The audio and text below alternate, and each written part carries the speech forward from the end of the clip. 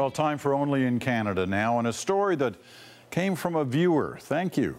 It's the tale of one man and his kayak on a cross-country journey to honor his son.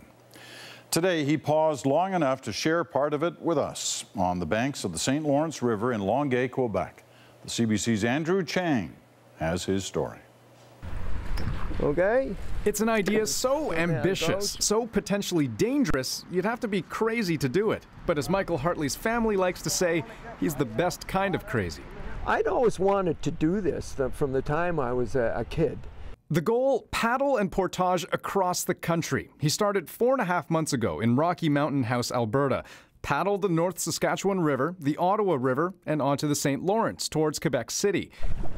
Hartley comes from a long line of fur traders who traveled these waters centuries ago. So I'd always wanted to do these rivers and this pathway for that purpose, just to be part of that legacy. The other reason he paddles, his son, Strawn. 5 years ago, he lost his battle with cancer.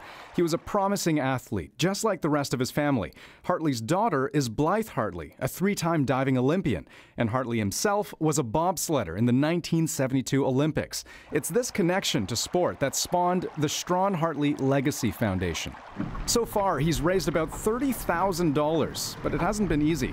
Early on, Hartley nearly drowned when his overloaded kayak hit a rock and flipped over. I'd never been in that kind of cold water before, and I was shaking. And in the end, his resolve was shaken too, but the memory of Strawn kept him going. But he wouldn't have quit. So quitting isn't an option.